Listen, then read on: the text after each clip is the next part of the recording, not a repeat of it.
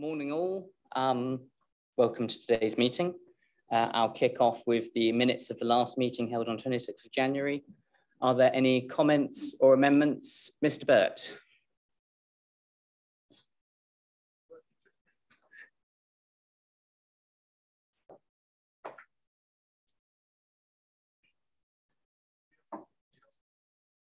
I can try turning off. There we go. You might have the wrong control, Chair. I do have one query, page 13 of the minutes. This is a classic one. Councillor Cowan, it's in quotes, Councillor Cowan explained that it was a fair comparison. I would suggest that he didn't explain, he just declared that it was a fair comparison.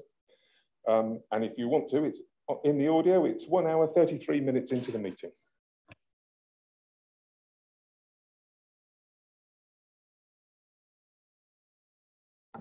Okay, I agree with your point. Could explained be changed to stated? Any other proposed amendments? None? Okay, could I see all those in favour of accepting those as the minutes then, please, with that amendment? Thank you very much. Those are carried. Apologies and substitutes. Ruth. Thank you, Chairman. We've received apologies from Councillor Kybird and Councillor Brahim, and we have Councillor Askew as substitute today. Thank you. Thank you very much. Chairman's announcements, there are none. Items of urgent business, there are none. Declarations of interest, do any members have a declaration of interest they want to bring to the committee's attention? I see none, thank you. Non-members wishing to address the meeting, I'm not aware of any, and I see none indicating. Philip, are you wishing to address the meeting under this item, or you're just here as usual for the fun of it all? Very good. Well, the standard rules apply, so if you wish to speak on any item, then please indicate. Item 7, Councillor Call for Action from Councillor Nairn, which is the grass cutting and verges. I believe, Rihanna, you have a presentation? Oh, no. No, sorry. My bad. Sarah, go ahead. Okay, thank you, Chair. No, Rihanna does send her apologies. She couldn't be here today, so I'll be presenting. So it has been, it was raised at this meeting around the concerns that Norfolk County Council had reduced their number of grass cutting per year. So as requested, I just want to provide an oversight as to how this process and how it happened. Next slide, please, Ruth. Okay, so in your pack, I provided a timeline. We initially made contact with Norfolk County Council Highways back in September 2020 to advise them that our current contract with Serco, who undertook our grass cutting, was coming to an end, and therefore we wanted to ascertain what arrangements they wanted moving forward, if they wanted us to continue with the current arrangements for grass cutting or any changes. We received contact from them a month later, just to confirm that they were at consultation and whether to see if they were going to change their grass cutting arrangements. In the next year, February, we received confirmation from them that for urban cuts, they would be reducing their cutting regime to 4 cuts per year. This was significantly different to what Breckland had previously done on their behalf. Our grass cutting, we cut consistently throughout the growing season, which does tend to be roughly fortnightly, depending on weather and seasonal effect. So this was going to be a significant change to the grass cutting arrangements. In order to finalise that, we held a meeting with them in March 21, where they confirmed that they actually wished to continue the current arrangements. So we built that into the Serco contract and made sure they were aware that Norfolk County Council wanted to continue as before. But unfortunately, a month later, Norfolk County Council then advised us that they wanted to, as previously stated, reduce back down to those 4 cuts per year. And in turn, they wanted a 20% reduction in the overall cost. As we discovered this in April 21, we had already commenced grass cutting. That generally commences March time. So we had already started on the usual regime of the fortnightly cuts. We then, so of course, this was a concern to us that we were now being asked to cut 4 times per year. We then received a further email from Norfolk County Council advising and confirming that they no longer required Breckland Council to cut the grass at all with effect from April 22, and that they would only pay for 4 cuts for the 21-22 year period. This, in order to not disrupt the service for our parishes and towns, we actually chose to maintain and continue with our regular cutting schedule. We felt that was important. We had already started the cutting schedule in 21 as usual. So we felt it was really important to maintain that for our communities. So even though Norfolk County Council had requested a reduction, we did continue with the standard we had been previously with the fortnightly. So now we had been formally advised that from the 1st of April 22, that Norfolk County Council wanted to only pay for 4 cuts per year. We couldn't actually agree a price point for that. We were in contract with Serco. We had committed to them to pay for the significantly higher number of cuts per year, and therefore Norfolk County Council actually chose to ask us not to do it anymore, and we couldn't come to an agreement, which is why that actually we had to take steps to actually remove it from the contract. So Serco, on behalf of Norfolk County Council, completed their final cut in October 2021. And as from January 2022, we actually removed the grass cutting on Norfolk County Council's behalf from the Serco contract. So that's sort of a whistle-stop tour. So we approached Norfolk County Council early on in the process, and I think the timeline demonstrates that. We did proactively make contact with them to establish what grass cutting arrangements were going to be moving forward. Next slide, please. As you can imagine, we were very aware that this was going to most probably cause some concern, that grass cutting was effectively for all land owned by Norfolk County Council going to reduce from what we were currently offering of roughly a fortnightly cut down to 4 times per year. So in order to mitigate and ease any concerns, we issued a briefing to all members. We also provided town and parish councils with information about the changes, and in that we included maps, so they had a clear reference point of who was responsible for cutting the Breckland Council land, and also where the difference was for the Norfolk County Council land. So they could clearly have that right in a map showing the different responsibilities. We also briefed both our call centre and the Serco call centre ahead of these changes so that they could handle any calls at first point of contact and give information. I am pleased to say that I think the amount of work we did prior to those changes in informing people did actually mean that we only received a very small number of calls at Serco with regard to the reduction in grass cutting. So I think that was very positive actions we took, did have an impact in reducing contact. Next slide, please. Okay, I wanted to make sure the grass cutting arrangements, Breckland and Norfolk County Council do cut grass for different purposes, and I think it's important to recognise that. As Breckland, we predominantly cut for amenity purposes. We do cut throughout the growing season, and that can generally, as I've said, be cut fortnightly depending on the weather and the growth. Norfolk County Council cut for safety reasons. They do cut for very specific reasons, and it only cut between May and September. They also distinguish between urban areas and rural areas. With urban areas, the verge is being cut 4 times a year, whereas in rural areas, they are only cut twice a year. So it's a significantly different cutting regime to what we do at Breckland. Next slide.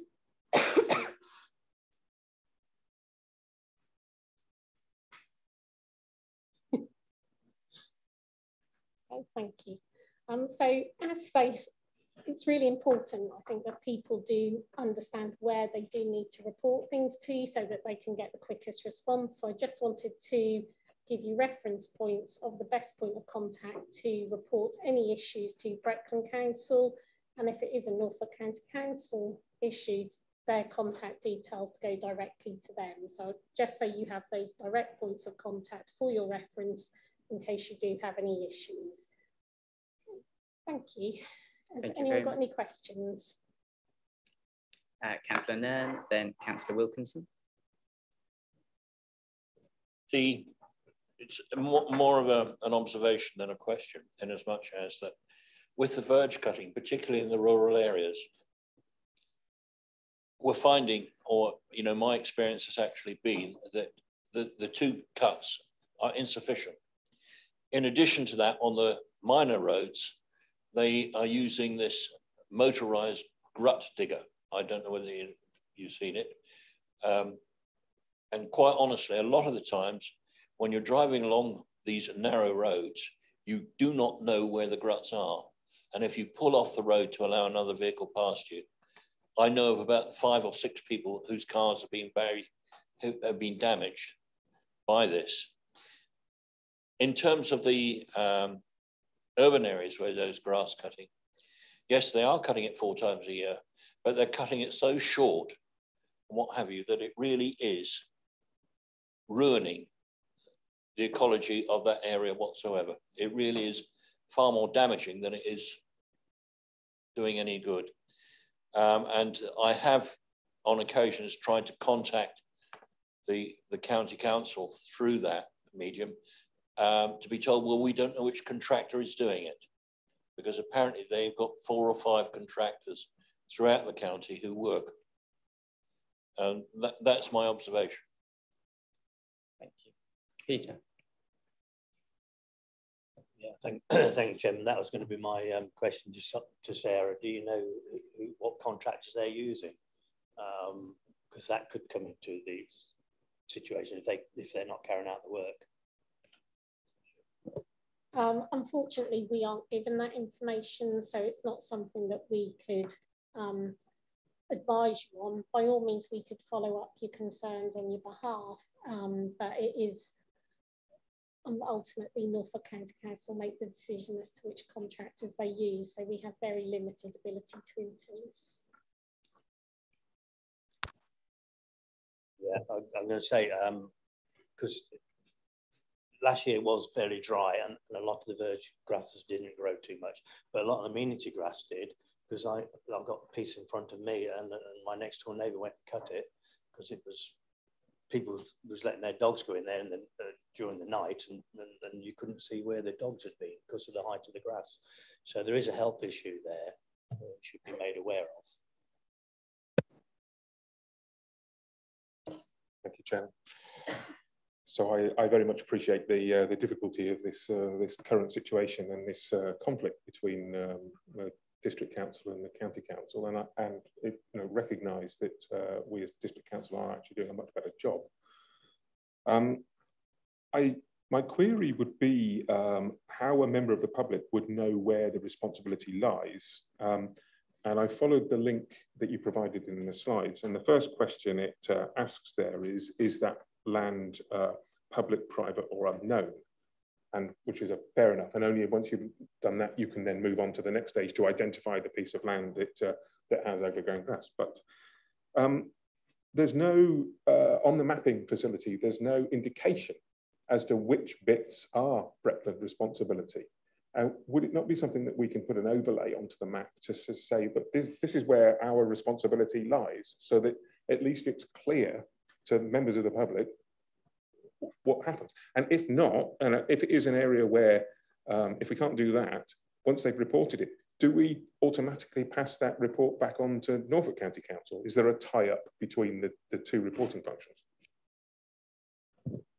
Yep, certainly. If we are given, if a query is raised about a piece of land that isn't in our ownership, we will do our best to identify where that ownership lies, and we'll pass it on to the appropriate owner, whether that be Norfolk County Council, or if we can identify the landowner, if it's private, we will pass that on, and we will in turn update whoever has raised the issue.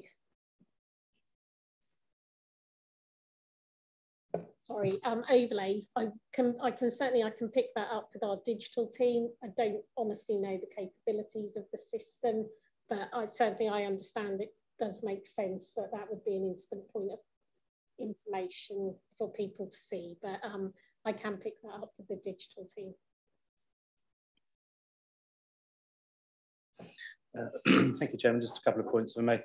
Firstly, just to say thank you for the sort of narrative that went with the timeline, because I certainly found that very useful. So it's good to see how the sort of decisions are arrived at. 2021 was quite a bad year for complaints about grass cutting. I remember some quite significant complaints across the district. Less so last year, purely I think because of the heat, frankly. So it'd be interesting to see to what extent those complaints come back if this is an ordinary year. The 2 points I wanted to make, firstly, it is incredibly frustrating from a member of the public point of view, but also councillors, because some of the reasons for the reductions of cuts has been driven by what they claim to be sort of environmental concerns. It is completely illogical to have multiple teams going to different areas. So in Thetford, we have Norfolk grass, we have Breckland grass, we have Town Council grass, we have Flagship Housing grass, all cut by different teams, different contractors, different people overseeing those contracts. And it really is a good example of a lack of joined up thinking in local government in my book. So not good for the environment and not good financially either. So it's very frustrating, the position we're in. I wanted to pick up, if I may, on the last point there, what Tim was saying, because if we are receiving complaints from the public about issues that are not Breckland Council's responsibility, and we are acting on them, as in we are following up as a council and following up with Norfolk County Council or others, then that is really encouraging. But that hasn't been my experience. Very often when I submit things on the Report It site, or if I report things to officers and it turns out to be not a Breckland issue, that becomes the end of it. And I'm quite encouraged, if it is the case, Sarah, that we are actually now proactively dealing with things, because the last thing the public want to say is not my problem. If we are, as a council, saying, actually, yes, it isn't our problem, but we will contact and report this to Norfolk County Council, or encourage people to report it to the correct place themselves, I think that's a major step forward, and I'm really pleased about that. Thank you very much. Any other comments from members? Seeing none, okay. I think we can simply note the report. Thank you very much, Sarah. Thank you very much, Stephen, for that. You are free to leave, or indeed free to enjoy the rest of the items on today's agenda. Oh, I see, okay. Right, so next item is Queen Square parking trial, Attleborough. Councillor Hewitt, I believe you have a report for us, particularly for me. Thank you, Chair. I'm pleased to present this report to Overview and Scrutiny this morning for noting. The contents of this report are a direct activity that's been undertaken to support the Council's corporate plan, specifically our Thriving Places objective, just one activity where the Council has played a role in supporting how well our high street centres and high streets thrive. Helping our high streets and supporting our communities with employment, retail services and choices has been a key pillar of the work that this Council has undertaken before and during COVID, and in the recovery afterwards as high street habits continue to evolve. And using our car park assets to help and assist our high streets as they continue to recover has been critical, as demonstrated in the report today in the car park trial that we ran in Attleborough on the Queen Square car park. The initial request for the trial came from the Town Council. It was, of course, developed in a truly collaborative approach with us, something that has worked well here and has also worked well in the past. The Town Council understood their town and understood how changing car parking habits was assist in their town to recover and to develop over the last couple of years and in the years to come. We, of course, used our experience with Swaffham as set out in the report. So we had a formula that we could use to reflect that in terms of Attleborough, although the reasons and the approach in Attleborough for Queen Square were very different, as Attleborough is, of course, very different from Swaffham. As you can see in the report, we undertook extensive consultation at various points in the process, as well as during the trial itself. Chair, I've said in the past and will continue to say, people do not mind change, but they do mind being change. And changing habits can be difficult. However, I hope the Commission agrees with me that we undertook the trial in a controlled and considered way. And after a successful trial, I'm pleased that we've now in the process of moving this to a more permanent arrangement. Commend the report for noting, Chair, and I have got my colleagues to the right-hand side if members of the Commission have any very specific questions to ask. Thank you very much. Questions from members? Councillor Burt. Thank you, Chairman. Could I take you, please, to page 24, paragraph 3.6? Councillor Hewitt says that it's been a success, and maybe it has, maybe it hasn't.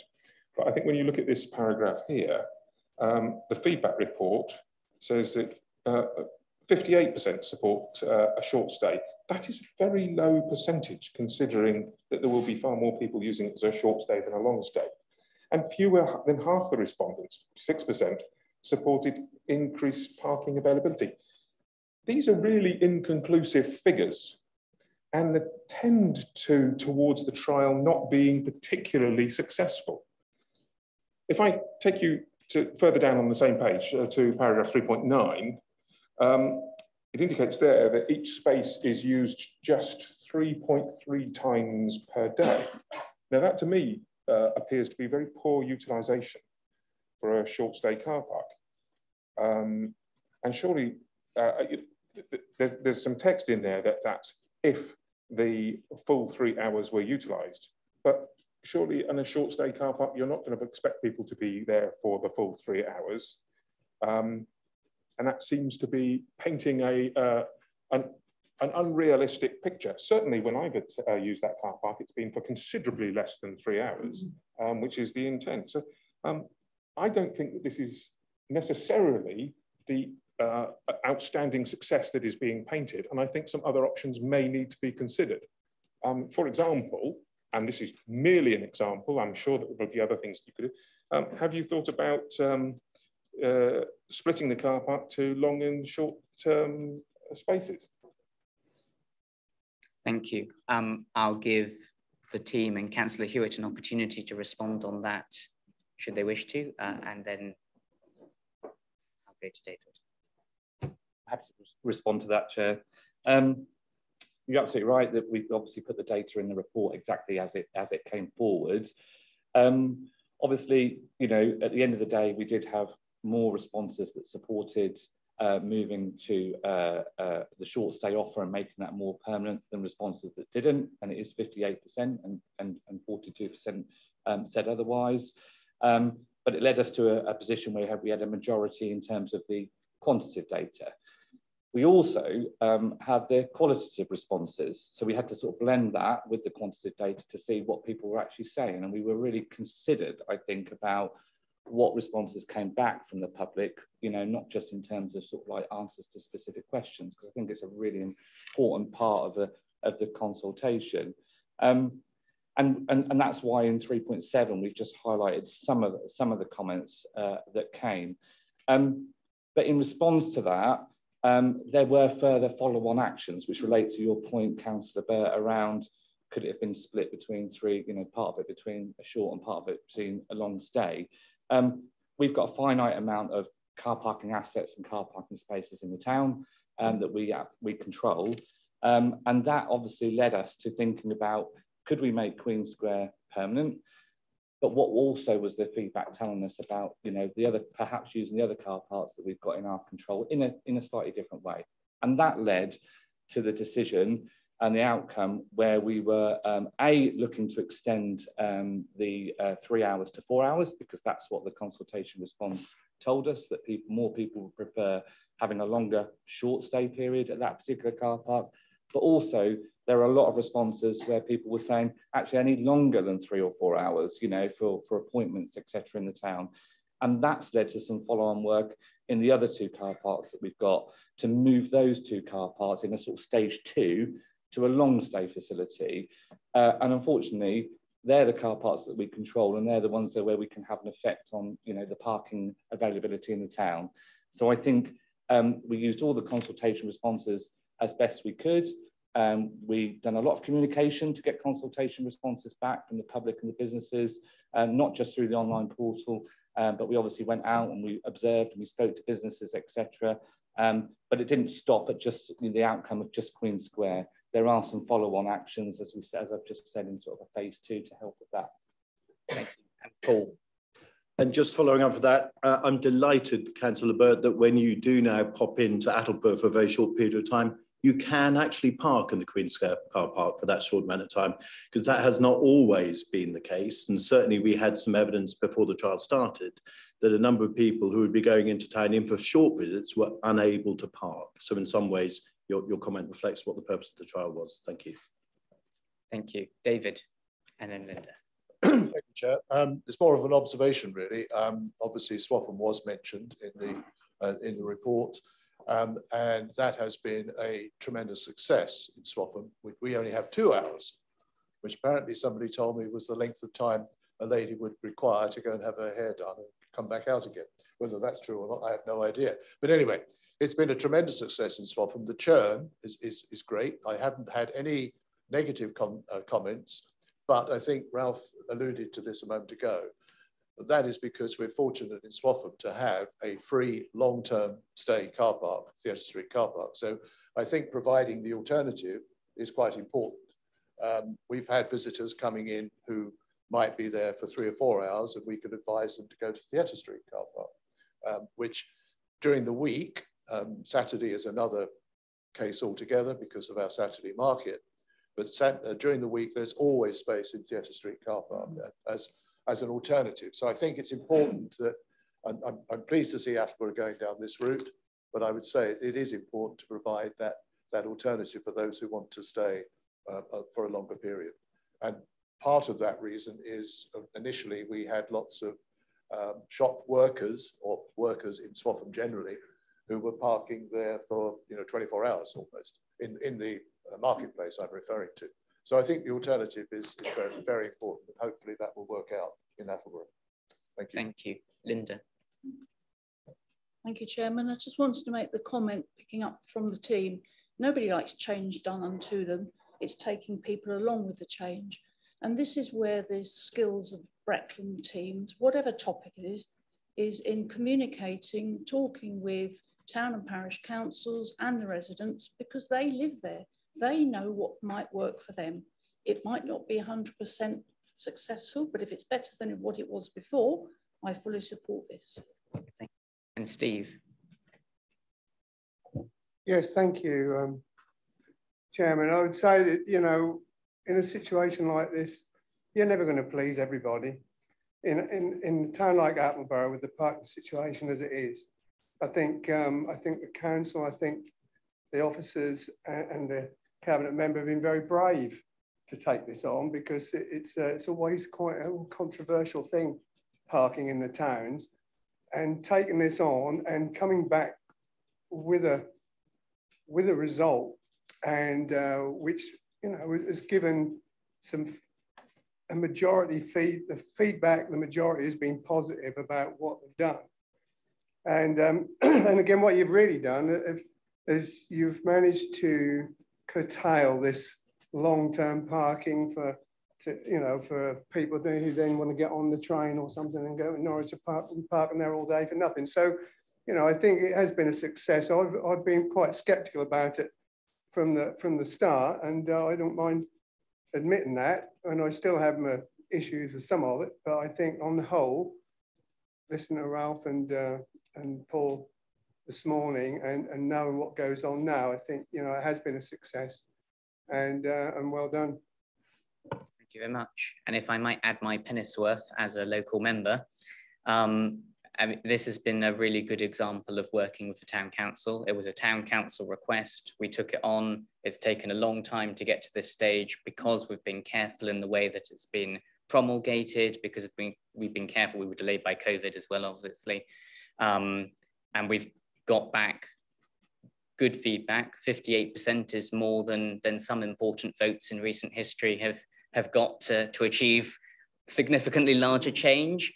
And the feedback anecdotally has been good. And you know, there shouldn't be circumstances, if there aren't enough car parking places, that people can park their car and go on holiday for a week and leave their car there, which unfortunately was not something that happened as a one-off. We had people basically abandoning their cars for a week in some instances to jet off to Ibiza. And you know, that's not going to do the local businesses any good if you need the churn for people to be coming to the shops. So fully support and endorse what's happened, and I'm really pleased we've reached the stage we have, and I look forward to, you know, further work in Attleborough's complex car parking environment. Are there any final comments from either the team or members? Philip. Thank you, Chair. I just wanted to know if you have been able to provide long-term parking for people who wanted to commute. I understand we don't want to support people going off to Ibiza, but I'd hope that commuting journeys can be maintained. I'll let the cabinet member respond. And the answer is that there is long-term parking facilities, certainly for commuters. It's at the train station with a newly refurbished and reasonably cost-effective car parking solution for long-term commuters. Thank you. Thank you, team. Thank you all. We note the report and we will move on then to item 9, which is disabled facility grants. Ellen, I think, is kicking this off. Thank you. Well, I think I'm kicking off. Sorry, Gordon. Thank That's you. 2 out of 2 I've got wrong so far today. And I really do appreciate that members have a great deal of interest in this subject. And I'll also say that there aren't many issues that have taken more of my time in the last several weeks than this particular issue. So what I'd like to say before Helen speaks is Breckland Council's role in the disabled facility grant process is to administer it, ensuring that the funding goes where it is needed. We work alongside Norfolk County Council and our contractors to deliver this vital service. The service enables our residents to live independently for longer, which improves their quality of life and in turn saves the wider health and social care system millions of pounds. Over recent years, Ellen, who will be presenting to you, and her team have done an excellent job in transforming the service and the processes that Breckland use, meaning that we can get the money out of the door much more quickly so that our residents are not waiting for those essential works to be completed. As you will see through Ellen's presentation, the demand for this service is outstripping current funding. Collectively, we are continually applying pressure to the government through our local MPs and latterly through Lee Rowley, the Parliamentary Under-Secretary of State for the Department for Levelling Up Housing and Communities. We also continue to work with Norfolk County Council to lever in additional funding and have been successful in obtaining funding for the Handy Person scheme through the Breckland Health and Wellbeing Partnership. That's technically nothing to do with this, but is of course connected. We will continue to apply pressure to obtain further funding for this vital service. Thank you. Thank you. Now, Ellen. You do. Thank you. An update on DFGs. First is the background. Can we have the slide, please? So since 2015, the funding has been incorporated within the Better Care Fund. And so it's provided by central government to Norfolk County Council, who then distribute it to local housing authorities. It's the DFG funding from the government is ring-fenced and passported through to us. And although The funding was incorporated into the Better Care Fund in 2015. It was there to ensure that adaptations are part of the integrated approach to housing, health and social care locally. Norfolk's been ahead of the game in delivering DFGs through an integrated county and district team. So within my team here at Breckland, we do have 2 employees from Norfolk County Council, 1 occupational therapist and 1 assistant practitioner, who are employed by the County Council but sit within our team, and we provide an integrated service. From these integrated housing adaptations teams, they consist of staffing, oh, I've just said that, sorry. Sorry to have repeated myself. Next slide, please. Okay, why they're important? Obviously, they are so important to the people themselves who need the grants, you know, providing toileting facilities, showering facilities, those kinds of things. It actually helps residents avoid a care home placement plan by 4 years. So it allows them to live within their home independently.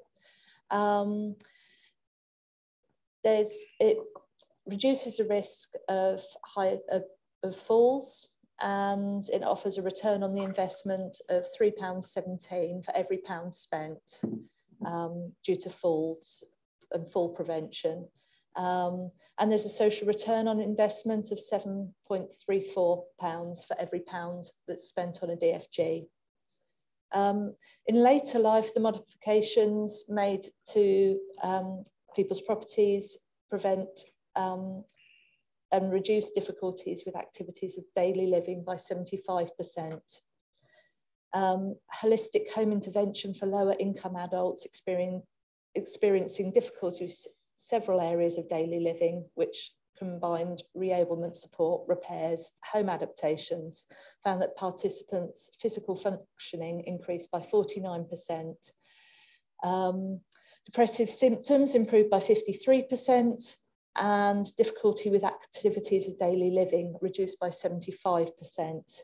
A few more figures here. Average DFG of £7,000 in 2018 saved 4 years of residential care at £28,000 a year.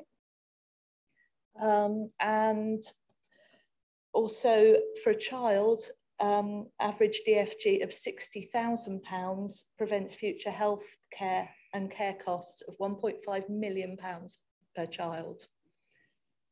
So for the benefit of our communities and our healthcare budgets and our social care budgets, obviously there's a huge benefit to have a DFG. Norfolk, as I said, through the Better Care Fund, distribute the funding. Here at Breckland, we get just over £1.3 million a year. Typical adaptations will include level access showers, stair lifts, ramps, ceiling track hoists, ground floor facilities, door widening, through floor lifts, and rare occasions extensions when there's no other option but to extend the person's home. My team, pre-COVID, there was a working arrangement with another local authority to deliver our DFGs at Breckland. In August 2021, my team was formed. April 2021, the funding came to Breckland. We went through a tender process. We recruited 8 new contractors. Through 2021 to 22, we caught up with the COVID backlog. And by June 2022, we'd spent or committed all of the money that we could carry over from the COVID times and our budget for that year, and most of the budget coming through to April this year. We did keep back some funding for Priority 1 pluses. Priority 1 plus cases are cases that have been assessed by our occupational therapist that the work needs to be done urgently. So such examples are if there's somebody who's unable to safely access a toilet, but they have no carer at home. somebody who's wheelchair dependent, who spends time alone and is unable to exit their house in case of emergency, like a fire. And a client who's unable to safely complete stair transfers, who's also unable to temporarily sleep downstairs. So P1 plus cases, they were the emergency ones, and we needed to keep some money back for those. Some photos of some typical adaptations. This is an adaptation to somebody's bathroom, provide accessible showering, a ramp to somebody's door to allow them access and egress. This is a colour scheme for somebody who's severely visually impaired and needs a colour scheme throughout their house to be able to obviously use the bathroom and kitchen. Facts and figures, some data. In 21 to 22, we completed 176 grants. In Q1 to Q3 of this financial year, 214. So you can see how, obviously having the team in-house has allowed us to be able to deliver those grants to the people of Breckland. The remaining money from the 22 to 23 budget is £197,000. We've committed that now to people that have been waiting over the 2022 year. Information gathering, these are people that have inquired and we contact them to explain about the grants and also help with triage. This is a rolling number. So, we'll get about 15 inquiries a week. They will receive a phone call within 2 weeks. Occupational therapy assessment, there's 302 people waiting in February. There's now about 320. We have more people apply and inquire about a grant than our occupational therapists can assess in a week. So that number will continue to increase. The number of people at the moment where we're surveying and writing a specification of works, there were 60 in February. Number of full applications improved and waiting for this year's budget. In February, it was 96, that's increased.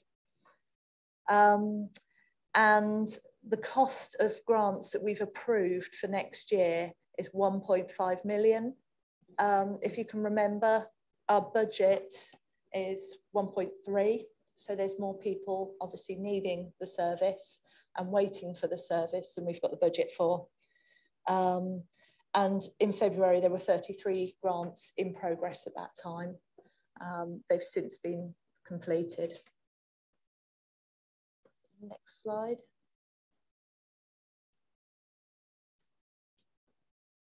So obviously we're beginning a new financial year.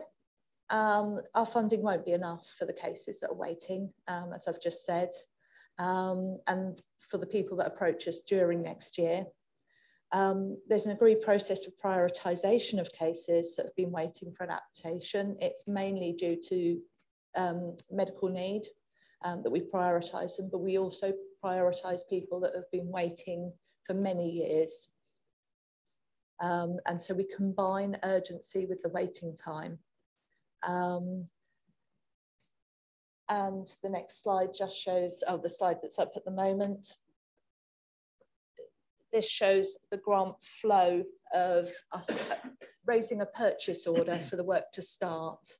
So just raised a purchase orders for 28 grants at a cost of just over £300,000. That work will be starting this month through to April. Then in April 2023, we'll be raising purchase orders for 32 grants at a cost of £332,500, and 7 grants of people that have been waiting for nearly 2 years of £24,000. We don't know how many urgent cases are going to come up. So what we're doing is we've raised purchase orders in April for these 32 plus 7 grants. During the time between April and October, we will have more cases come in, some of them urgent. We don't know the cost of those urgent grants. For example, sometimes we're contacted by, you know, if there's been a road traffic accident, and we'll be contacted by Sheffield Spinal Unit asking us to put in adaptations. We can't tell when those will come in. We are going to review how many urgent cases have come in between April and September, and in October this year, if we have enough money to approve some more of the people who are less urgent but have been waiting longer, then we will do so. We've got them waiting in the wings, ready to go, but we just need to see how many urgent cases come in between April and October before we can release that money. So we're holding on to it until October for that reason. Thank you very much. Just quickly, Gordon did say about the handy person scheme. That launched last week, and that is for people waiting on our waiting list for small jobs. It's called Safe at Home. Launched last week, small jobs of £300, £500, that sort of amount of money. We don't give people the money, we actually send the tradesperson round to do the work as well, so they don't have to find a tradesperson. That's funded by the Health and Wellbeing Partnership provided by Breckland, and it's for people who are on the waiting list to keep them out of hospital while they wait. Thank you. And Gordon, I think you had one last bit to add. Well, just one last thing. I mean, what you've seen there in some ways could be regarded as depressing, but in fact, this is a huge success story for this council. Until this council got its act together and started efficiently spending the money we were granted to by the council, we approved no more grants. We were still building up a backlog. But now, when someone comes in, we can deal with it. Our problem is that it's insufficiently funded. And that's the issue which I'm spending much of my time on, tackling our MPs and ministers of state in Westminster to improve the funding that we get for this. Other councils, I can see you shaking your head, some of you, other councils in this area are not in fact spending the money. They are doing no more than we used to do. Other councils are coming to this team here and saying, can you help us to improve what we're doing so we can spend our money in the same way that you're spending it? So what we're suffering from is the results, really, of success. And it is success, however you look at it. Look at how much we spent in 21-22 and the things that changed in 22, so that now in 22-23, we are achieving what we're achieving. And I just wanted to say that because this team, I believe, is doing an excellent job. They have caught up. We are now a beacon. We can show any council how to do this. And we're happy to do that. And at the same time, I am pressing every week through our MPs, through the Secretary of States in Westminster to actually pay us the money to do the job. We need our amount, our proposed, and we don't know it will be yet, 1.3 million, but we assume it will be, is going to be probably about 60% of what we'll need next year. So that is the situation we're in. Thank you. Thank you, Gordon. David, and then Linda, and then Tim, and then Terry, and then C. Mike, and then Peter. Thank you, Chair.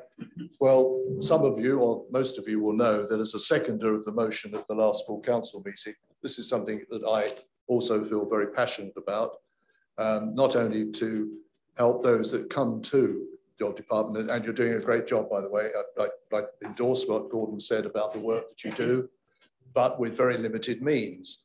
And I guess as a question, my problem is, when are we going to get this money, and when do we know how much we're going to get? Because if it is 1.3 million, we're still way behind. We'll still have a backlog. We will still be looking at ways of not looking at ways where we can't help, but practically, we'll have to say, you know, enough is enough. We haven't got enough money, which I think is tragic, because it's not only the people that you're helping, to get back into their own homes, we're also, not hugely, I understand that, but we're also helping the hospital system by letting people be discharged from hospital and give up their beds for people who need them to get back into their own homes. So my basic question is, because our motion that I seconded was denied at full council, how long have we got to wait? And what are we going to do if we in 2-3 weeks time, 4 weeks time, whatever it is, we still don't have anything from Westminster, either in terms of the amount or the time frame. And it almost, excuse me, it almost makes me think that I need to present another motion to full council to see if they're going to change their minds. It's very sad, I think, that motion wasn't passed. But no, congratulations to the team, by the way. I know you're doing a very, very good job in very difficult circumstances. And the fact we're doing it well, yes, we may be a beacon to other councils as to the way we're doing it. But if we don't get that financial support in its entirety, then we're not going to be able to do that. Thank you. Thank you, David. Gordon. To answer that, I mean, officers may well correct me on this, and I'm happy to be corrected if I'm wrong. We assume we're going to get 1.3 million. That was what was recorded before we started our fight for more money. If that's all we get, then I assure you, once the government funding has been confirmed, I will be writing to every contact I can find in Westminster, and I'll be encouraging the leader of our council to do the same through the LGA. Can I tell you how much? No, I can't, except we believe it's going to be 1.3 million. Can I tell you exactly when? No, I can't. But I assure you that once the funding has come, once we enter the new financial year, then we in this council will be chasing for more money. Thank you. Linda. Thank you, Chairman. I'm addressing this to the Cabinet member. I'm a great believer that for every problem there is a solution. There might be several solutions. But I sat in this chamber last week at the county-wide Older People's Strategy Board. So there were representatives there from Adult Social Services, from Norfolk County Council, the Integrated Care Board, and members from every district across Norfolk. And DFGs were one of the topics that we talked about. And somebody from another council, to give them credit, came up with one option that could be looked at, because everyone in that room acknowledged Breckland were really good because we spend all our money. Other people in that room admitted they didn't need some of their money. Why cannot all that money be put in one central pot and pulled from as and when needed? Ellen raised the issue if there was an emergency, say there was, I don't know, another major flood in Yarmouth and properties had to be sorted out and adapted, the money would need to go there. Or there might be something in Breckland or South Norfolk, whatever. But instead of having all these little pots of money, some of which aren't used, why can't there be a central pot upon which we can all call? So I give you that challenge from that meeting, please. I can answer that. It is something we've thought of. In fact, we have applied to other councils for any spare money they've got. There are a couple of things from some councils, if they have any spare, it is very small. And all right, I agree, a small piece of money will satisfy 1 or 2 applicants or so on. But the real reason is because of the way the legislation is formed in giving us the money. If I were one of those councils, I would be reluctant to hand it over because there are all sorts of penalties for councils that don't meet their targets. If you want to, I'll sit with you when we're not in a public meeting. I'll sit with any other member as well if they want to know and explain just what those reasons are. But there are reasons which I have pointed out to our MPs that mean it's not practical. Yeah, if any council is willing to give us their money, we can spend it to ease the burdens on the people of Norfolk. I am absolutely aware that as far as we're concerned as district councillors, it is the people who will get the relief. DHSS and NHS are recipients in terms of value. Thank you. Tim. Thank you. So I've never heard anybody speak against the works of DFG, and obviously there is absolute total universal support in this council. It is essential work. It is vital for the citizens of Brecon. Now, clearly, there isn't enough money. You say on page 36, the funding for 23-24 will not be enough. And this has been a situation for some time, for some years. Money has been identified, though. It's been identified specifically. A motion has been put to council, as you've already heard. There was a budget amendment where specific money was identified that could be transferred to provide this essential service. And yet, it's always been rejected. Councillor Bamber, yourself, you voted against these sums of money coming into to support this function. So why? What? Everybody supports the need. We've identified the money, and yet it's not being transferred internally. Why? It is a difficult question. The amounts of money that sorry, it is a difficult question because the amounts of money were identified, were committed to other things, I believe. The amounts of money that I approved were small amounts. We do need a multi-million-pound package of money to effectively do this work. Thank you. I'll comment as well on that in due course. Councillor Jeremy and then Councillor Wilkinson. Thank you, Chairman. I've got a couple of questions, if I may, for Ellen, and then a comment which is more political to Gordon. Firstly, there was an interesting slide there, Ellen. I found the presentation very helpful, so thank you for that. The slide that jumped out was the one that listed the different amounts of funding per district. What I've never been clear on is the formula for how the figures per district are arrived at, because Brecon was relatively high compared to some of the others. Others were lower. There must be a formula, but the formula clearly is broken because we're not getting sufficient money to meet the need. So that would be my first question. The other is around any attempts to forecast future demand. Clearly this is, we've provided DFGs for a while now. We've built up a fair amount of knowledge, I should think, on the number of applications that we receive each year, and therefore we can forecast, which would inform future funding. But also any forecasting around our ability to complete a certain number of works. I'm thinking specifically in relation to inflation. If we're receiving the same levels of money, but inflation is at the level it's at, inevitably we are going to be doing far fewer adaptations in the future. That is a significant concern of mine. And then lastly, do we collect any data on the impact that comes from the lack of funding that we received to sort of counter the argument that we're making to government and elsewhere? It's very hard to record decreased quality of life for people, and that will be an inevitable outcome of people sat waiting. But we could be measuring X number of days, unnecessary days in hospital, for example.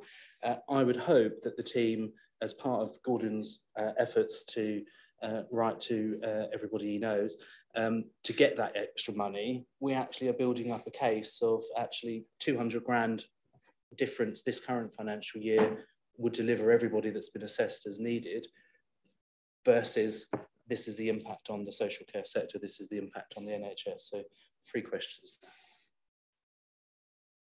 The first question about how the Better Care Fund distributes, I haven't got the exact formula. I've asked them to provide it, and obviously I can provide it to yourselves. Their broad answer is it's based on demographics. But obviously I can provide the formula when I receive it from the Better Care Fund to everybody. Second question about forecasting. If we were to provide a grant for everybody on our waiting list currently, and that includes people that are waiting to be assessed by an occupational therapist, we'd need 5.5 million this year. 1.3 doesn't cut it. The other question about forecasting future demand. This is our first April to April as a team that we've been running grants here. we can do some forecasting just based on this financial year. When we started as a team in August 2021, we also had the COVID backlog of cases that weren't dealt with during COVID time. So 21 to 22 was a difficult year. It was half a year, and also it was based on a lot of people that had obviously been waiting a long time. So it was difficult to forecast using that. Your question about the inflation, costs are going up for everything. A stair lift, components, the digital components are made in China. A lot of the metal components are made in Germany, and a stair lift has gone up in the last 7 months by 20%. Sanitary ware, a lot of sanitary ware is made in Italy. Again, the prices have gone up. We have obviously labour shortage for our contractors, fuel and transport issues for our contractors. Their prices will go up to reflect that. We're having a meeting tomorrow to look at forecasting how much the grants that we've currently got and forecasted for this financial year coming are going to cost us compared to the quotes that we got for them, obviously, in the past sort of year to 6 months. So even the grants that we're going to be doing April onwards, the cost of those will increase. And I think I've covered all the questions. Yeah, but I will get back to you about the Better Care Fund and their formula for how we're allocated. Thank you.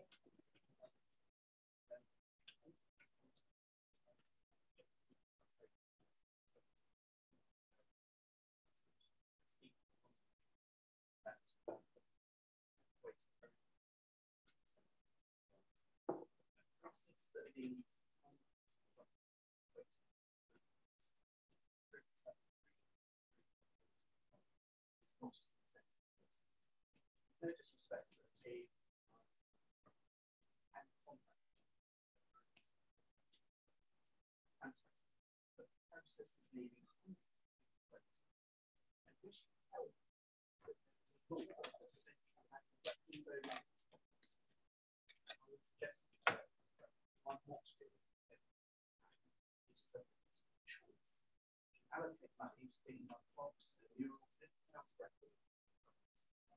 That chooses not to allocate money to not doing it. Thank you. Councillor Wilkinson, I'll come back to you, David.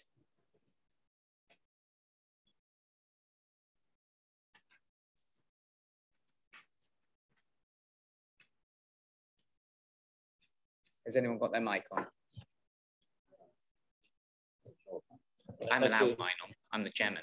Yeah, thank you, Mr. Chairman. Yeah. I'd just like to say we have got a team now. I remember back in 2015, I don't think we had a Pacific team. Terry might be able to correct me. And so therefore it was, because I championed the handyman service, and we did put a few tens of thousands of pounds into that, which did help people even back then in 2015 coming out of hospital into their own home. And that's an important asset I feel we should be looking at now to help with your waiting list. And I would imagine it's frustrating for the Breckland team as well, that outside bodies, when you're waiting for assessments, is knocked down to you guys. And then when an emergency comes in, it's hard to evaluate that over somebody who's been waiting 18 months or whatever, you know. So I think if you are looking at that, make sure you are looking at that.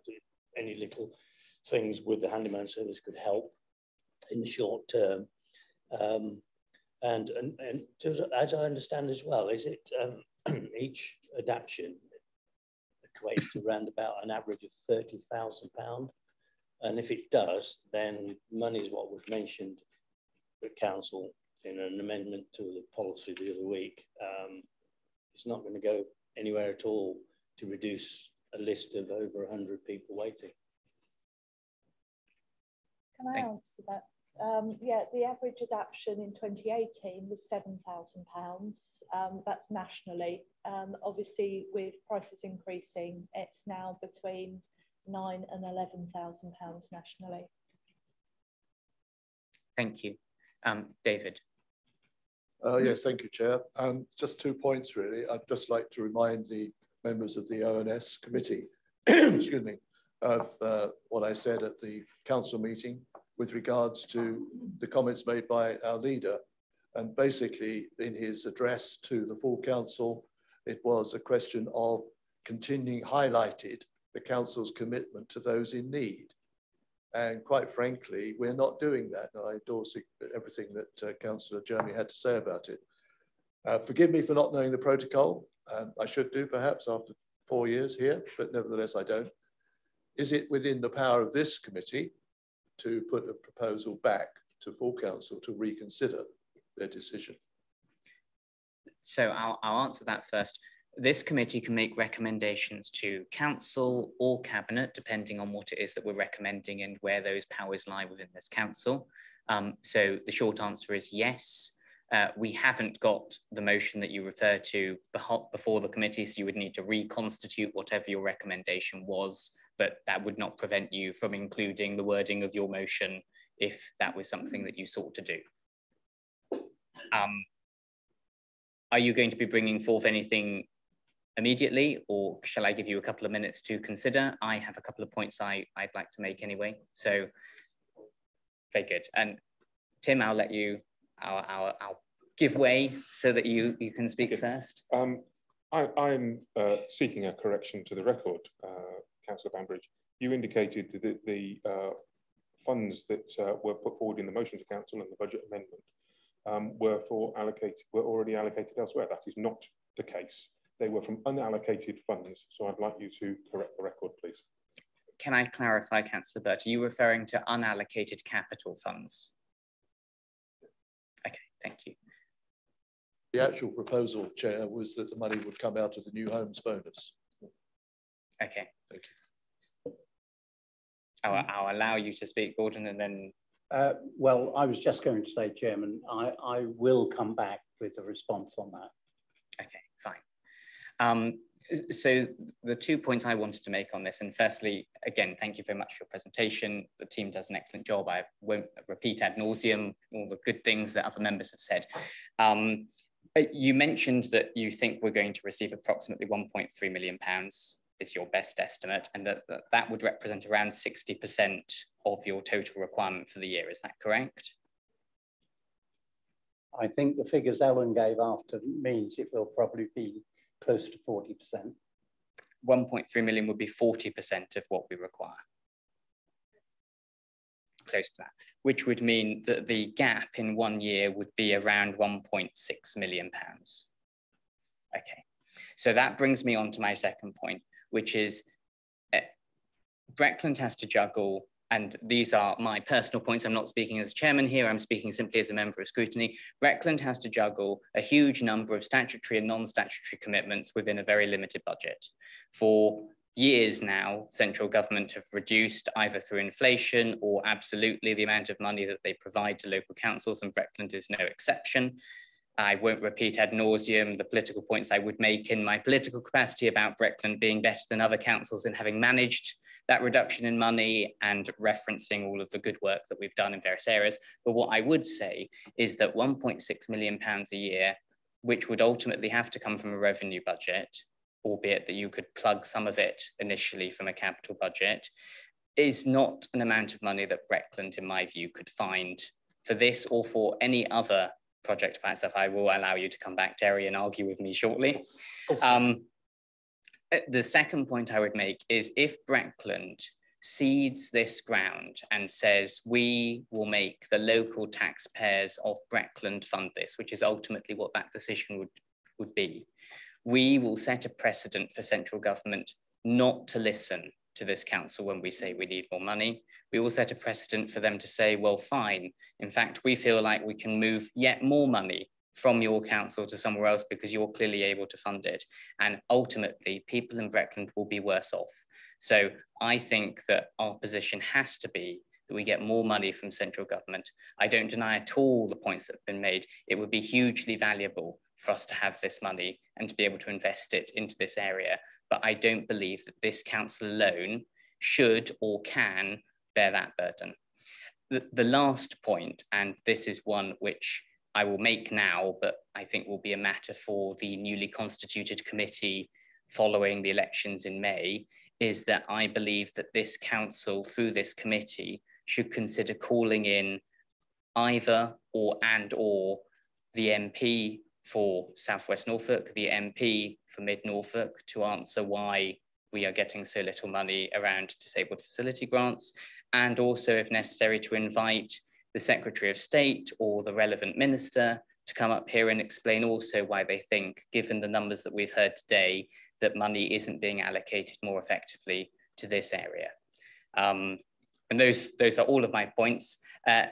Terry, I'll let you come back, and then if there's a proposal coming from the floor, if I could hear that, and we can look at that. Thank you, Chairman. Forgive me, I can't recall if you were at either full council when we've debated DFGs twice, but the amendment to the budget was purely for £200,000, which was for the difference. There is a difference between DFGs that have been assessed and quantified, and the significant number, I think 320, I think was quoted from memory, of people on a waiting list, but not yet assessed. The amendment was specifically to implement all of everybody that's been assessed and costed to deliver them, not the wider 1.6 or however many of people yet to be assessed, purely to implement everybody that's already been assessed and confirmed that their need is valid. I understand the point. I don't think it changes my arguments. Chairman, can I remind the committee of something before you go to a vote? Well, we don't have anything to vote on yet, but yes. Can I just remind members of the first sentence of my statement before Ellen's presentation, and that is that Brecklands Council's role in the DFG process is to administer it.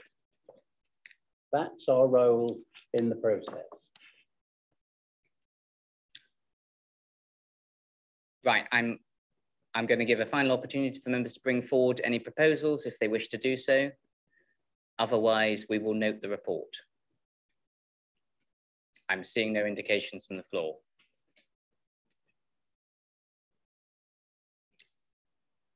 Very good, Councillor Jeremy, as you see fit. Thank you then, that report is noted. Thank you for coming and making that presentation. That takes us on to item 10, nutrient neutrality. Sarah and Simon, I believe you are Simon. Great, I got it wrong third time. Okay, kick us off. We aim to confuse, Chairman. So nutrient neutrality, there is a presentation which was attached to the agenda. It was a lengthy and quite wordy presentation, which I think reflects the complexity of the issue and the fact that it's an ever-changing topic as well at the moment. Hopefully Ruth's able to get it up. I am going to also work on the basis that hopefully members have had an opportunity to look through it before the meeting, so I won't go through it in detail. I'll just pick out the salient points and update where necessary. What I would say is that we're now at the first year anniversary of when this was introduced, the 16th of March. And just to be slightly flippant, development management planners noted that with a cake and a reflection on a year of turmoil and uncertainty within the planning process, which is now becoming clearer with a light coming rapidly nearer to the end of from the end of the tunnel. So next slide, please. So just to sort of clarify the background on this, this was brought about through work by the Environment Agency and Natural England, which identified that UK rivers are in a critical condition. Members will doubtless be aware that the chalk rivers in Norfolk are of international status and relatively rare examples, the Wensum and the rivers running into the Broads particularly.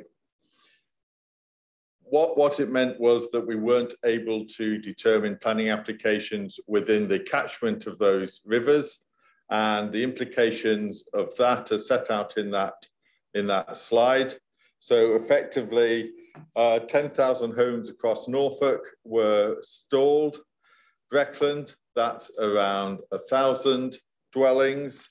And in terms of the local plan period itself, that's going to be well over 2,000 dwellings.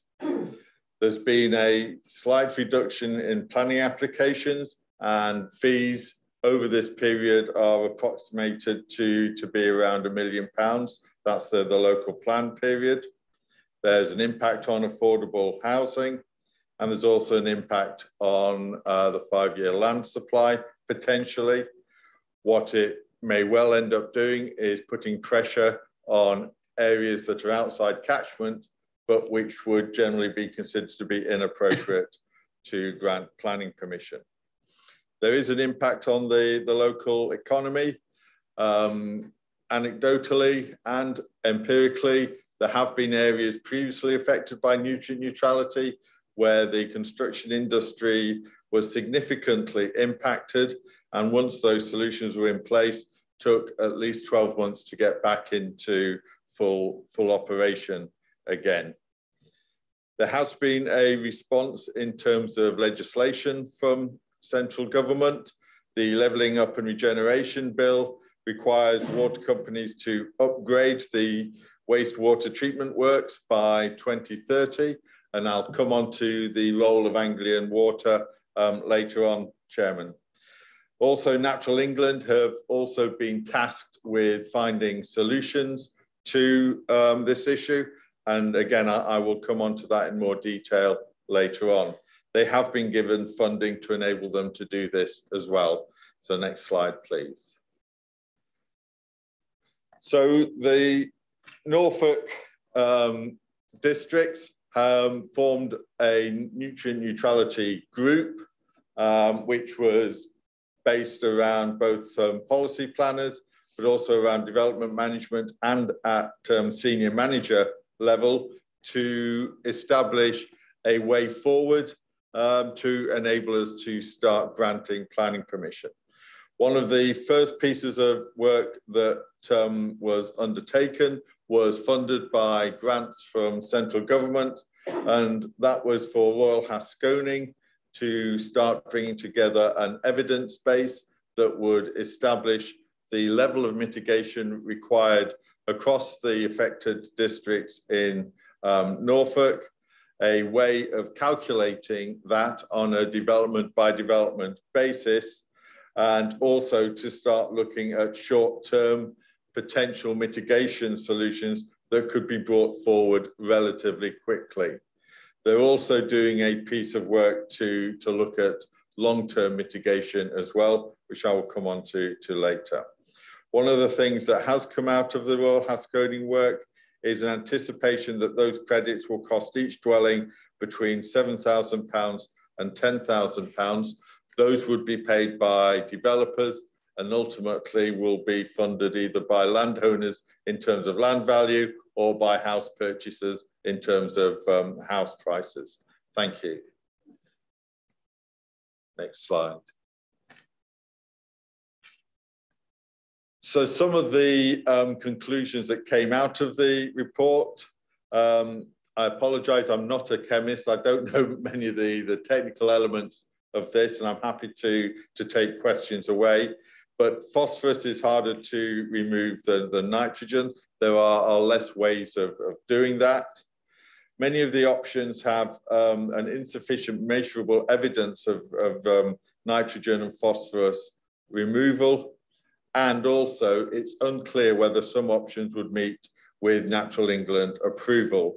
And I would just like to say that this work has been undertaken with Natural England being part of the process. That cooperation and that collaboration is key to being able to deliver solutions. There has been work done in terms of the costs, particularly having regard to the fact that any mitigation options have to be delivered and monitored and enforced in perpetuity. And one of the big debates with Natural England at the moment is what exactly is meant by perpetuity. It ranges between 80 and 120 years. At the moment, Natural England's view is at the top end of that range, but there is still discussion and debate going on around that. So the report identified some short-term solutions which are set out below, and this is work that the Norfolk group is looking at in terms of its ability to deliver some of that work, but also more importantly, to go out and encourage landowners, developers, etc., to also do that work. Next slide, please. So the Royal Haskoning report was a highly technical report. It identified the loads per district over the local plan period. One of the key pieces of work that Royal Haskoning did was refine the calculator used to calculate nutrient loads for a development and within each district by adopting what's called the Norfolk calculator. It's fair to say that if you use the Norfolk calculator, the mitigation levels tend to be less than if you use the Natural England calculator. Whilst Natural England haven't endorsed the Norfolk calculator, they have indicated that they will not challenge its use. There is also work being done to establish what exactly those levels will be after work has been carried out to the permits for each wastewater treatment work within each district. Have the next slide, please. In addition to the work carried out by Royal Haskoning, Breckland, in partnership with the Wendling Beck Environmental Project and with the Nature Conservancy Council, had work done by Ricardo Consulting, who are also experts in nutrients and mitigation. What we wanted to find out specifically was the extent of mitigation required by development within Breckland and how well placed the Wendling Beck project was to enable that to be a main source of mitigation for those developments. When I refer to developments, we are essentially looking at the backlog of applications and dwellings that we have in our system at the moment. There will still need to be work done to enable us to continue to provide mitigation for schemes coming forward. What the report established was that the Wendling Beck project can provide mitigation for all Breckland stalled applications, strangely, except for North Elmham and Gately, which is due to locational reasons and how the water flows run, and also for land using private treatment plants. This was based on taking agricultural land out of use and is based on 469 hectares of farmland at Wendling Beck and what that would be able to mitigate. We're also looking at additional measures within the Wendling Beck land of riparian buffer zones and floodplain reconnection, which can help to, as it says there, renaturalize river channels and potentially provide additional mitigation. Have the next slide, please. So what the Ricardo report did was it provided a map of mitigation solutions available at Wendling Beck. And again, it must be stressed that Wendling Beck is only able to provide mitigation for the Wensum catchment. Mitigation has to be location specific. Breckland, along with North Norfolk as well, is in a unique position in terms of being able to provide mitigation within its district. The downside of that is that districts such as Norwich in particular, which are downstream of the Wensum, will require mitigation within the Wensum catchment to enable them to bring development forward as well, which gives an indication of the pressure there is going to be on mitigation schemes within Breckland and North Norfolk. There's also been work done in relation to the stacking of mitigation credits around nutrient neutrality, biodiversity net gain, carbon capture, and flood restoration. The Wendling Beck project was originally designed and the business plan was calculated on the basis of it providing biodiversity net gain credits. And that's the basis on which their model has been built. If they were only able to provide nutrient neutrality credits, that would not be financially and commercially viable for them, and they would not be able to go down that route. Recent guidance has indicated that the stacking and bundling of credits is acceptable, and therefore it is now a valid business model for Wendling Beck to go down this route. Have the next slide, please. So what the Ricardo report essentially established was that it used the Natural England calculator, which, as I said previously, provides higher mitigation levels than the Norfolk calculator. So these are very much worst case scenarios. That the mitigation required is higher in the Yare than the Wensum due to the permit level for Dereham, and that it can provide mitigation for all stalled applications except Gately, and as I mentioned previously, but isn't on the slide, North Elmham as well. Next slide, please. So as I set out, the Royal Haskonian report set out short-term mitigation options. One of those was riparian buffer strips together with reed bed filters. That's a relatively quick win. And essentially you're looking at buffers of between 15 to 20 meters in depth along riverbanks or along the edge of fields, which can filter nutrients out as they make their way towards the watercourse. They're relatively easy to set up and can be reasonably effective. They have to be maintained and they have to be monitored.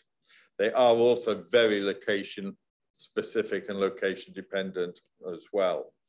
There is an opportunity for Breckland here to provide some riparian buffers, and we've been working with our colleagues in the Estates and Facilities Department to actually identify that land, and I'll come on to that in more detail in a minute. Have the next slide, please. Another option is taking land out of agricultural use, and as you can imagine, for a lot of landowners, that would be a fairly big step for them to take. It is not unreasonable for landowners to want to take a return from their land, that their land has to pay its way. So there has to be a commercially viable business model associated with this. It's possible to provide cover crops or to leave land fallow. It's good for nutrient removal, but it doesn't necessarily help with phosphorus removal. It also takes up a huge amount of land to enable it to be effective. Thank you. Next slide. So again, one of the short-term mitigation options is to look to do work in the short term on wastewater treatment plants and their permit limits. The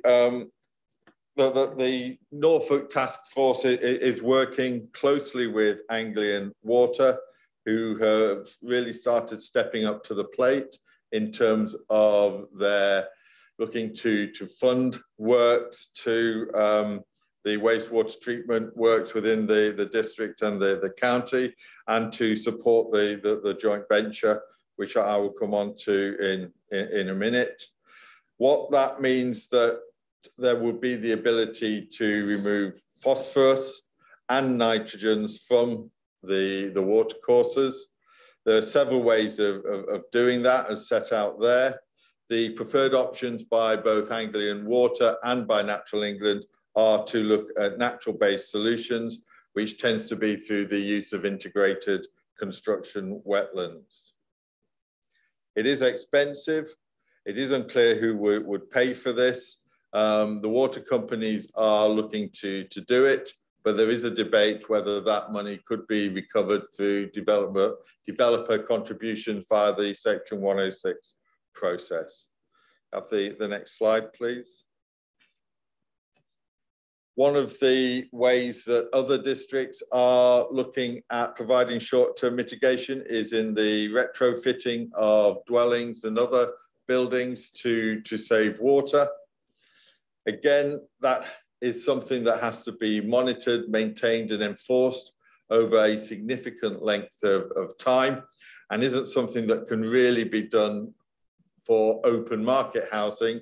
It can be done through councils that have a housing stock or by working with registered providers. It can only be used with treatment works that have a permit limit that is close to their capacity. It is known that Norwich City are looking at this in terms of their stock holding and are awaiting approval from Natural England to enable them to move forward with that. In terms of Breckland, Flagship has 889 dwellings at Dereham, and the Dereham Wastewater Treatment Works has a permit limit, so there is the possibility for Flagship to retrofit and provide credits. The debate will be whether those credits are used by Flagship to enable them to bring development forward, or whether they're able to bring those to the market and move other developments forward, particularly affordable housing developments. Next slide, please. There's also work being done to look at old private treatment plants and septic tanks, and work with landowners and householders to deliver new treatment plants which would release credits and enable us to use them and sell them through the joint venture to fund development going forward. One of the issues around that is identifying those old septic tanks and old package treatment plants and how that is front funded to enable those works to take place in order to bring that mitigation and those credits forward. In terms of Breckland, it is something that can be used for small developments in rural locations. Wendling Beck are currently in discussions with some landowners that have package treatment plants and old septic tanks that are prepared to look at renewing those and bringing those credits forward. And Wendling Beck would look at providing some of the front funding there to enable that to be brought forward. Next slide, please. So there are other mitigation options. Increased use of SUDs. Certainly from the end of this year, SUDs will be a mandatory requirement within developments over a certain size. There is work to be done in terms of the establishment of SUDS approval boards, which is likely to sit with the lead local flood authority, who will need to get involved in this issue. Silt traps. We are working with the internal drainage board to look at how silt traps could be used on developments or on existing land areas to provide mitigation credits. It is effective, but it does take a lot of monitoring and maintenance to keep those effective. Wet woodlands, again, very effective, but the monitoring and enforcement of that is something that still needs to be worked through. There are some industries where if they stopped operating would provide instant credits, but again, it's balancing the needs of the landowners and the operators of these businesses to be able to make a viable return from them, and also the fact that there are other economic implications if you take fish farms, for example, out of operation. Next slide, please. So in terms of the Wendling Beck project, this is roughly 500 hectares of land that is looking at rewilding agricultural land, that is looking at restoring floodplains and providing mitigation for both nutrient neutrality and for biodiversity net gain. Next slide, please. As I mentioned previously, Breckland owns land within the catchment and along the Derham stream and Wendling Beck. And very recently, this is something that Natural England are starting to look at in terms of their mitigation schemes, working with Wendling Beck and with ourselves to see whether this is something that they could take forward. I know that Natural England and their advisors met with officers from Breckland on this land earlier this week, and the outcome was relatively positive. So it remains to be seen how we take that forward. There needs to be commercial discussions as well as an understanding of exactly what level of mitigation that can be provided. Next slide, please. That shows the other area of land controlled by Breckland. The opportunities for that are less than the Ted Ellis land on the previous slide. Next slide, please. So in terms of the opportunities that Breckland has, we have the ability to use land that we own and control in conjunction with Wendling Beck. That would allow us to explore opportunities around the use of wetlands, riparian buffer strips, reed beds, etc., to filter the runoff from housing and then provide credits. If we were to use all of the Breckland land, that'd be around 8 hectares, which would equate to approximately 500 dwellings. There's still a lot of work to be done in understanding how this will be brought forward around monitoring, enforcement, etc. We have the evidence, and as I mentioned previously, Natural England are actively looking at that in conjunction with ourselves and Wendling Beck. Wendling Beck itself is one of 12 projects across the country which is being fast-tracked by the Natural England scheme. There are other opportunities in terms of land at Billingford, etc., that we can look at. I met with Natural England and the owners of Billingford Lakes recently to see what opportunities there are there. So we continue to work not only with our Norfolk colleagues, but also with Wendling Beck, other private landowners, and with Natural England to seek to deliver that mitigation. So next slide, please. So members will be aware that on the 13th of March, Breckland's Cabinet agreed in principle to join the Norfolk Joint Venture Project, which is a joint venture between ourselves, Broadland, South Norfolk, North Norfolk, Norwich, and Anglian Water to act essentially as a credit broker to allow people to use the vehicle to sell credits. It is also looking to work with landowners and other operators to encourage them to bring those credits forward as well. It's not a vehicle to deliver that mitigation. It's there to try and facilitate it and to make it more straightforward for landowners, etc., to sell their credits. There are still issues to be resolved. How to apportion credits between districts is one of the key elements, particularly as I mentioned earlier, that some districts are able to provide mitigation more readily than others. So there has to be a degree of cooperation and collaboration there, and taking a holistic Norfolk approach. We also need to work out how the schemes are delivered and controlled through the planning process.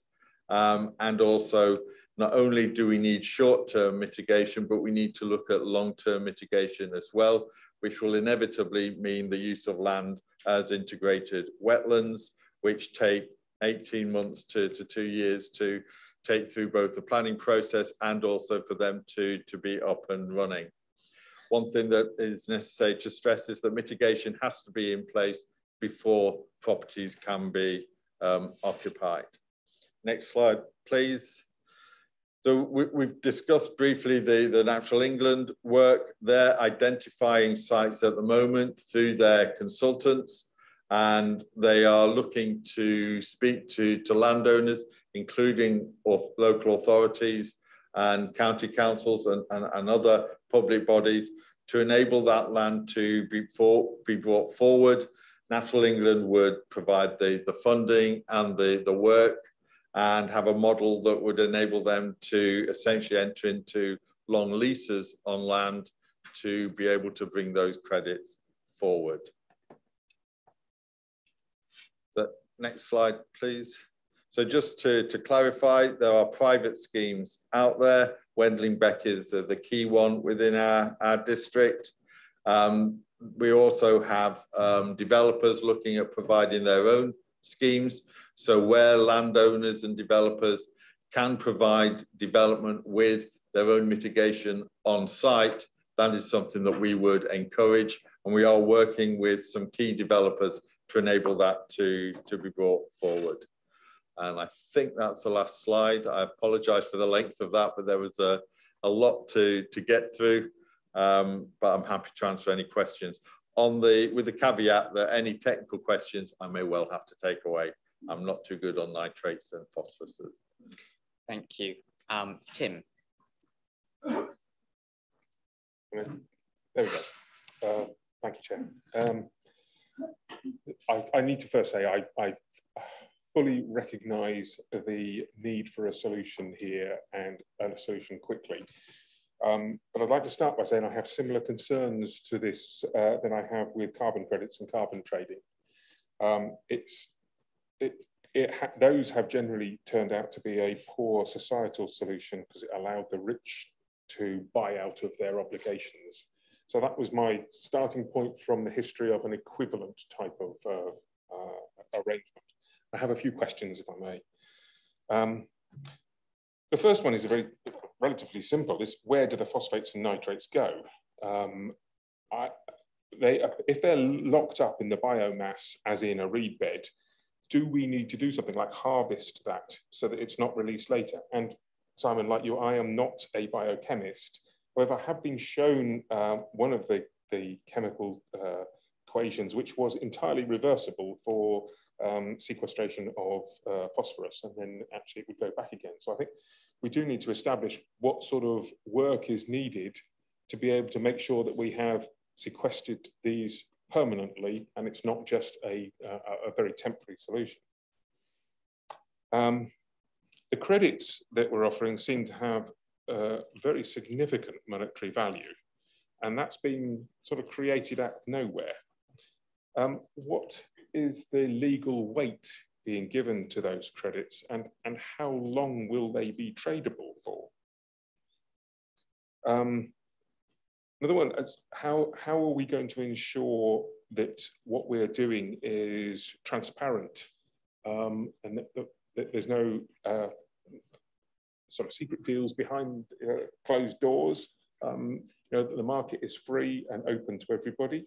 And who's going to oversee any disputes or check that the correct levels of phosphates and nitrates are removed? And just a specific one on the Breckland-owned land in Dereham. Scarning Fen and the water meadows at Wasbridge, these are already wetlands and they already have reed beds. So how do they suddenly become credits? Because it appears as if this, what's already happening has suddenly become to have some value. And again, that reflects me back to where I started from originally on the carbon credits and the carbon trading scheme, in that actually, I'm not saying it is, but it has the potential to be dodgy. Simon, I'm sure you'll be able to answer all of those straight away. Absolutely. So in terms of the first point that you made around carbon trading and credits generally, I don't disagree with your conclusion in relation to those.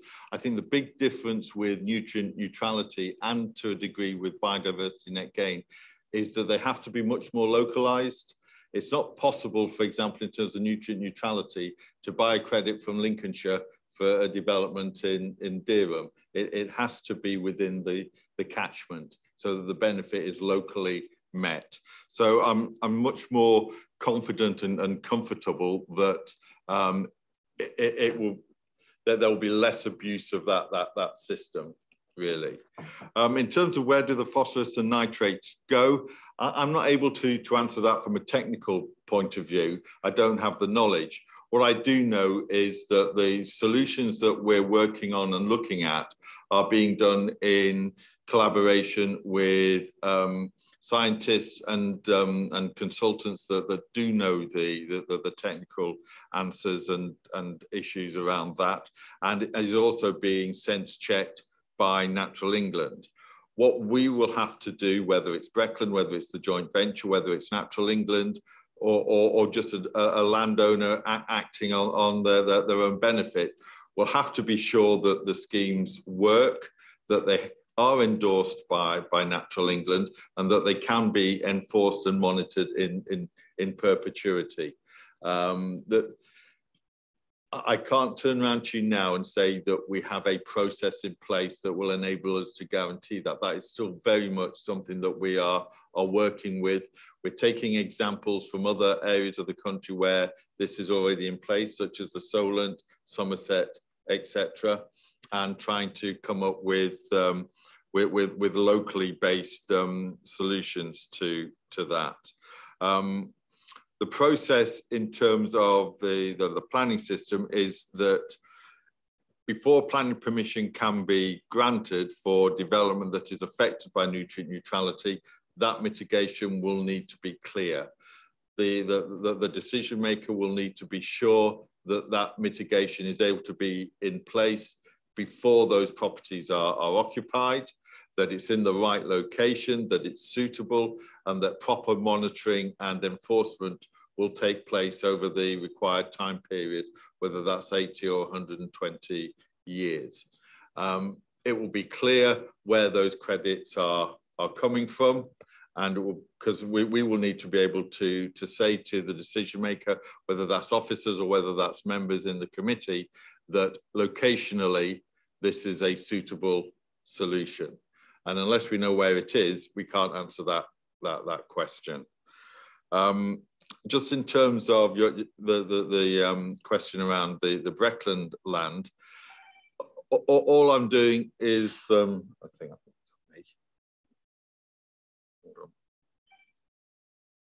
It's my soft phone.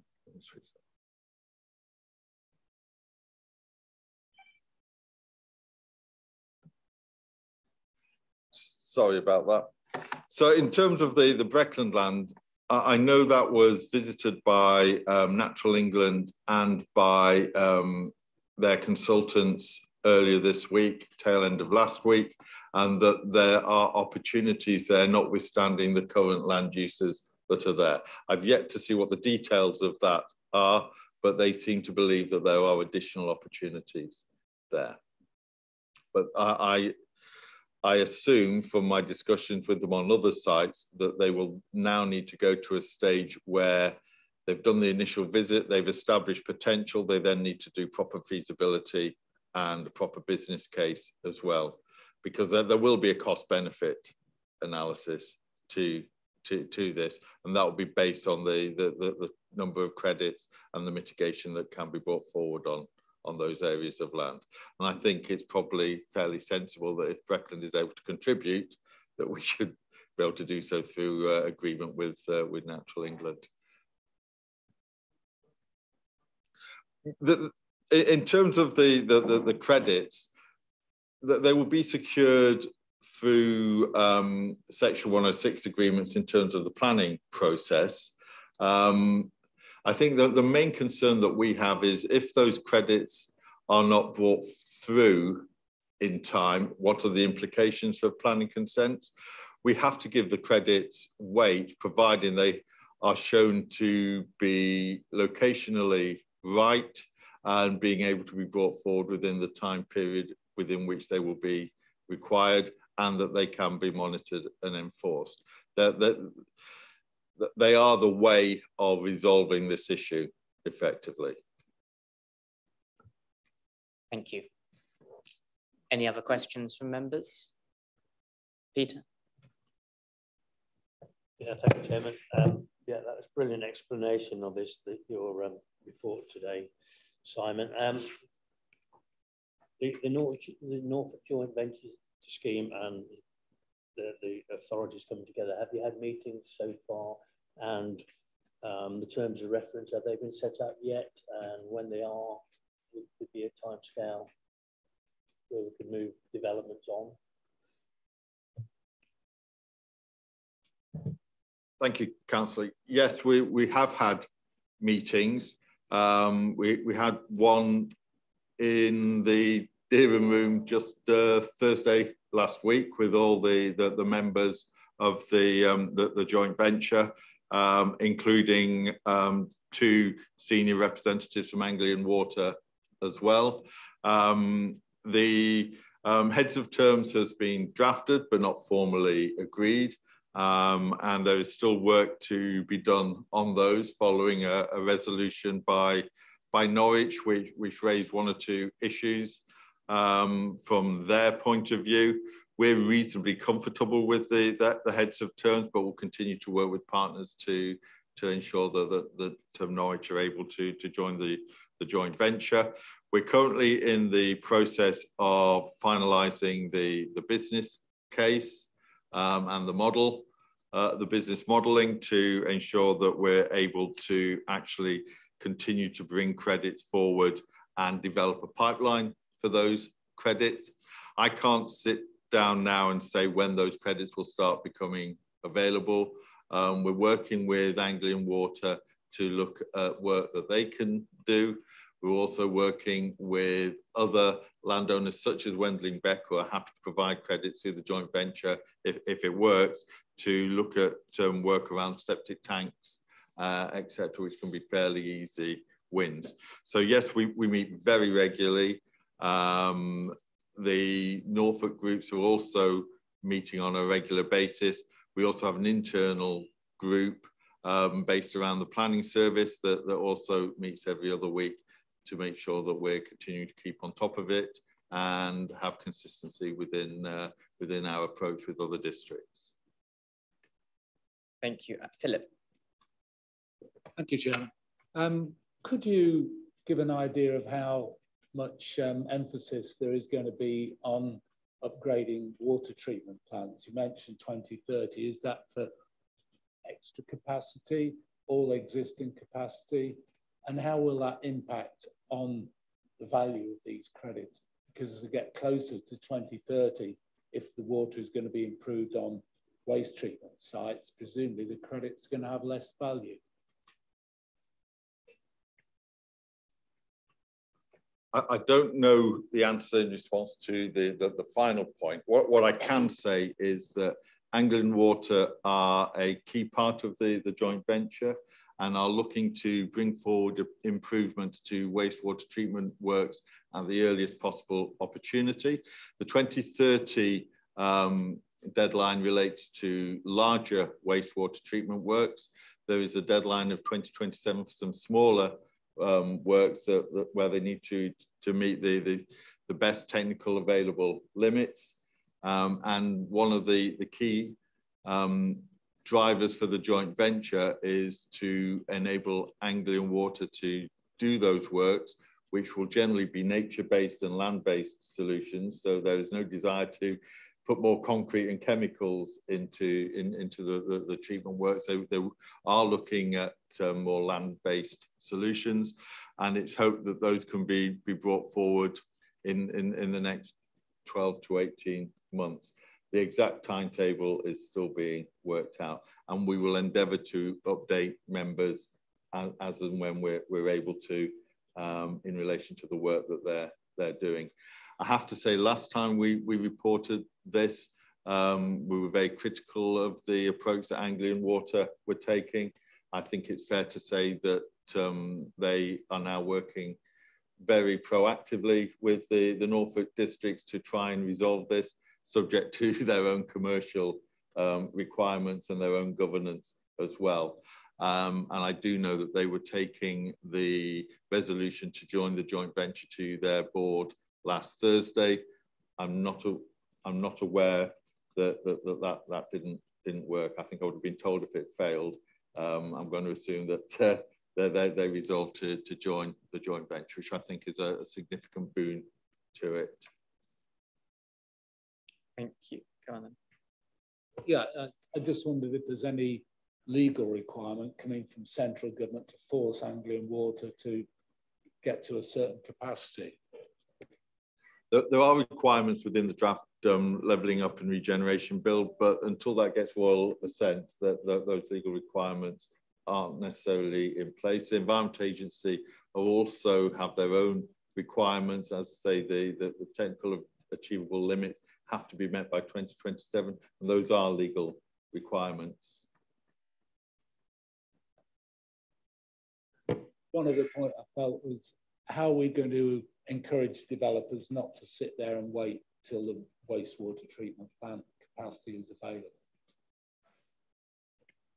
I think that's a really interesting point, and that's one that we have been discussing long and hard within the joint venture group and the Norfolk group. It is hoped that the work that Anglian Water are going to be doing within the rest of this decade will mean that by the end of it, there will be very little additional mitigation required to enable us to mitigate for nutrients. We don't yet have a real answer, other than that if they do wait, then economically that won't help them. And I think what we're trying to do is provide options in the interim that are relatively straightforward. But we're wrestling with it, but I don't have an answer for you at the moment, I'm afraid, Councillor. Sorry. Thank you. Any final points? Thank you very much, Simon. The report is noted. Item 11 is outside body feedback. Do any councillors have any outside body feedback they want to bring to the committee's attention? Seeing none, thank you. Item 12 is scrutiny call-ins. We have none. Item 13 is the work programme. We can discuss the work programme, but I think that might be better suited for whatever the newly constituted committee and chairman and whoever survives the coming reign. So we'll pass on from item 13, which only leaves item 14. So for those of you who survive May, the next meeting will be 8th of June. And thank you very much for your attendance. Have a good day.